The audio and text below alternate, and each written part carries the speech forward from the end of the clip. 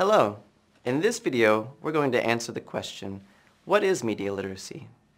In order to do that, we'll start with an understanding of literacy in general, and then we'll discuss the idea of media literacy. To begin, let's define literacy. Literacy is the ability to read, understand, analyze, and create with a written language. Someone who has literacy is a literate person. Part of literacy is analyzing text. Analyzing means looking at something carefully to understand it. Let's look at an example to help make this idea clearer. Last year, Eve was learning Arabic. She studied the characters every day.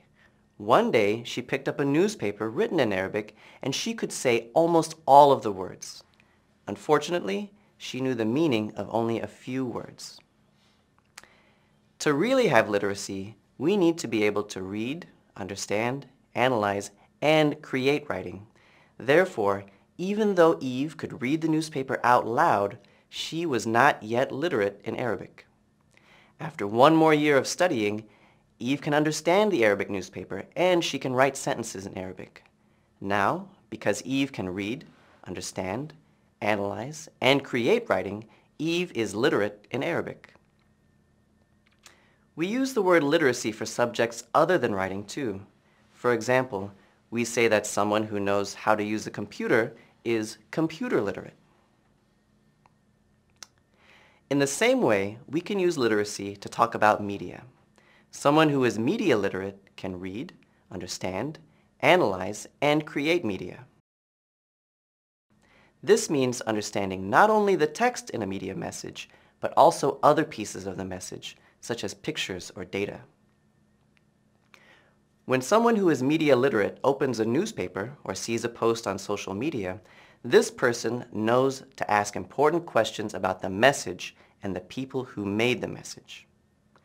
You'll get practice with these questions later in this unit. Finally, let's see an example of someone who is media literate. Lynn rides the bus into the city every day for work. On the way, she sees advertisements inside the bus for medicine, food, and movies. She understands the advertising messages and asks important questions about the purpose of these messages and where they came from. She asks the same questions about the messages she sees in social media and on TV. After she analyzes these messages, she makes better decisions about how to act. For example, she can make better decisions about money, entertainment, and government issues.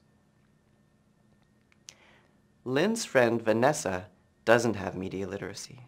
She can see the same media messages that Lynn sees, but Vanessa doesn't ask questions about the messages. Because she doesn't have media literacy, Vanessa's decisions about the world might not be as good as Lynn's.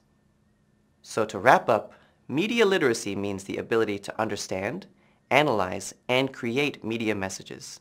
Next, we'll read an article about media literacy.